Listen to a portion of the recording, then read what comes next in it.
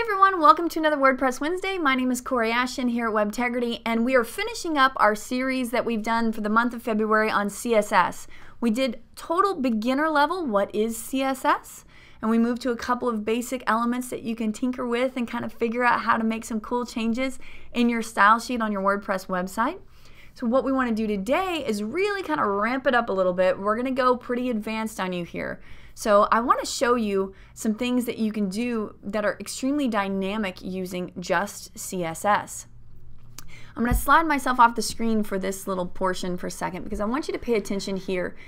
And notice whenever you're viewing a responsive website, when we talk about responsive sites, we're talking about websites that ebb and flow, or respond rather, to any device it's being viewed on. And so when a website gets shrunk down and viewed on a phone screen, you know, about let's say 2 inches or 3 inches wide, you see that this menu changes to this drop-down option and allows the functionality to be really easy for user experience and gets everything kind of in a single column line. Whereas if you're viewing this screen, or this website rather, on a large desktop screen, let's say this size, you know, everything's kind of spread out, and you've got a menu that looks like this, already visible, and everything's kind of stacked down the page in a wider format, right? How do we do that? So thankfully, if you're using WordPress, you can probably just go out and find a theme and let the author be the nerd code that makes that functionality happen, right? But what if you want to be a little bit more creative? And let's say that, let's shrink this down here for a second. Let's say whenever something shrinks down, you don't want this bar right here to be blue when they're viewing it on a cell phone. You want this bar to be orange, this pop of orange that you've got going on, or whatever color you want it to be. How do you get into your style sheet to make that change? That area is what we want to talk about today. That is manipulated by an area in your style sheet called a media query. So we're going to talk about @rules today. @rules. All right. If I do a search right here looking at our style sheet, I do a search for @media. You've probably seen something like this. If you've gone venturing into the wonderful world of CSS, you've probably run across something inside of a style sheet that starts with an @ sign. That's an @rule. And this one specifically is @media. There's several different ones you can use, but this specific one talks about, let's read this together and see if I can help you make sense of what this line says. @media, max width, 767 pixels. What that's saying is, @media, or screen is basically what that's representing right now, at the max width of 767 pixels, I want you to do this. So at the max width of 767, this is as we start to shrink it down and things go into like an iPad range of width is what 767 typically is. An iPad, possibly a horizontaling iPad, or a smaller pad, even vertically positioned. Max width 767 pixels. I want you to implement these instructions now. Use this to overwrite a certain area that I may have coded it differently.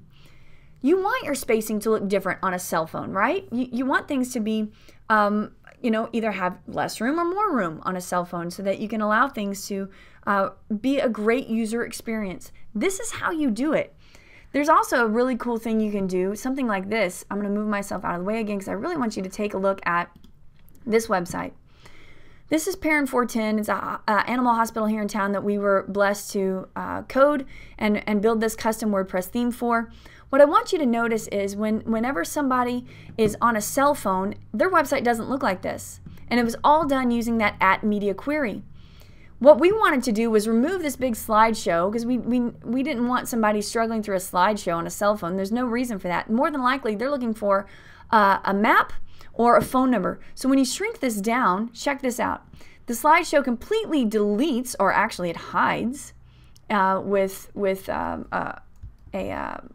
a media query. It hides it.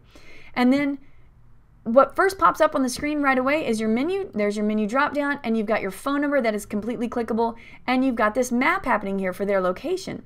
that's nowhere to be found on the first fold whenever you're viewing it in a desktop mode. It's not until you get all the way down here that you find their map and their phone number. So those are the really cool things you can do with media queries. You can do a display none to hide something, or if you're on a big screen, you can say display none until you shrink down and then actually tell it to display. All sorts of really cool stuff like that that you can do using the @ rule for @media. So over here on W3 Schools, you know that if you're following me in videos, I reference this website a lot. You see here that it's @media screen and max width is 300 pixels. That's super tiny. That's for the cell phone viewing area. They want to change the entire body color to being a light blue. That's kind of what they're using it for. And as you scroll down, you're going to see what this is, what browsers support this @ rule. And you can see a bunch of different options that you can do. You can do an @media for printing. And so if you want somebody to not print out, if they're coming to print like your blog article, and you don't want them to waste their printer ink on your navigation bar, or if you've got a lot, maybe an area on your sidebar that has a whole lot of color in it, and you don't want them to waste that ink, you can hide that. And as soon as they click print, because of your style sheet staying in there in the print mode, hide that area, it won't print. It's all about user experience when it comes to using these advanced techniques with CSS. So there's all sorts of crazy elements here you can play around with.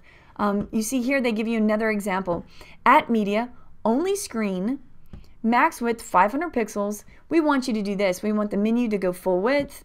And kind of down the line what it's saying they want their options to be whenever the screen is that tiny. So I'm going to give you this link to the CSS 3, the schools link here. I'm also going to give you this really cool tutorial area that I found that talks a little bit more about another @ rule called @import, where you can actually import another style sheet if you wanted to. So really cool options here. Again, these are pretty advanced. This is an advanced tutorial that I'm doing for you today, but for those of you that may have been bored or just learning and really things are starting to click, I want you to go to the next level here, and this is the advanced way of using CSS. You can even do animation with CSS. Super, super cool options there.